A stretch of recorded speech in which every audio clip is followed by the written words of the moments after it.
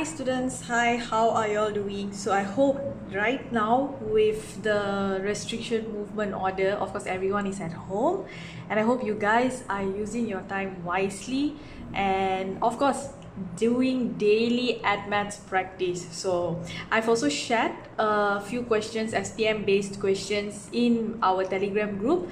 Feel free to download the PDF form and try the question, as I'll be posting the answers soon.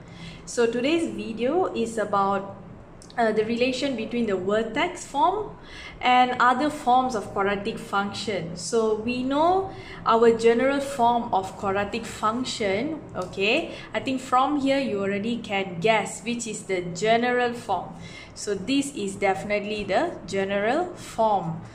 Now, which one is the vertex form of the quadratic function? Which one do you think? This is the vertex, okay? So this will be the vertex form.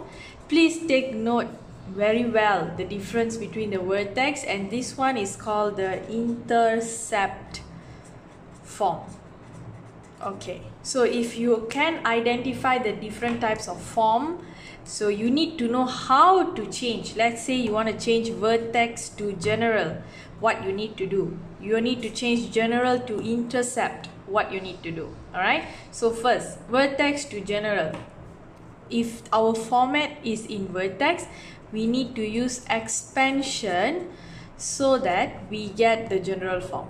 If it's in general form, okay, we want to go back to vertex. Okay, let me use another color here. Okay, we have general, we want to go back to vertex form, we need to use completing the square. Alright, completing the square. So this method, make sure you know how to do completing the square method. Now, let's say general form, we want to change to intercept form. So what we need to do, there's two things. You can choose either you want to do factorization, okay, a normal factorization method, or you want to use the formula, okay, formula method.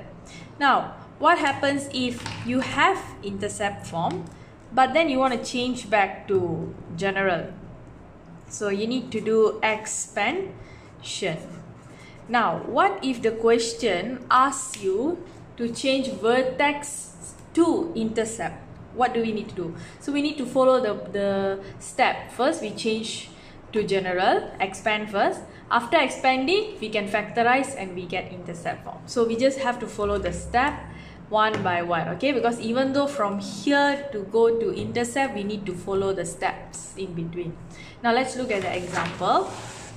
Okay, express the quadratic function, okay, fx equals to x minus 5 over 2 square minus 9 over 4 in the intercept form. So we want in this format, okay, which is fx equals to a x minus p x minus q, where a, p and q are constants and p is lesser than q.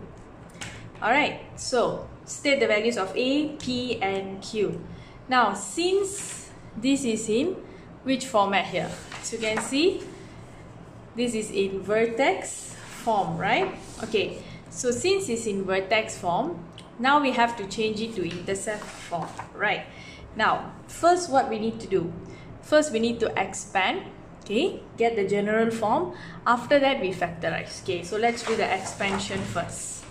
Now, okay, we have fx equals to x minus 5 over 2 x minus 5 over 2 minus 9 over 4. Okay, so here after expanding, I would get, okay, this is after expansion, so I've actually skipped a step here, okay, so minus 9 over 4. So here we obtain minus 5x, so of course 25 over 4 minus 9 over 4. So we get 4. So plus 4. Okay, we already got the general form. Okay, this is the general form. Now from here, changing to intercept, we are going to use factorization. So let me use the calculator. Okay, you can also do it manually. 1, -5 and 4. So we have 4 and 1. So x minus 4, x minus 1. Now, we already got the intercept form. But the question states that P is less than Q. So, if let's say I compare here, okay, looks like here the P is 4 and the Q is 1. So, what I need to do is, since value of P is less than Q, I just need to put x minus 1 to the front and x minus 4 to the back. So, the final answer of my intercept form will be x minus 1, x minus 4. Now, what is the value of A? A in front here is 1.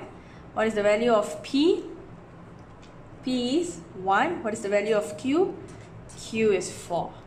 So, the moment you understand straight away how to do this step by step, all the questions for even completing the square will be easy to be done. So, thank you so much for watching. Till I see you in my next video. Bye.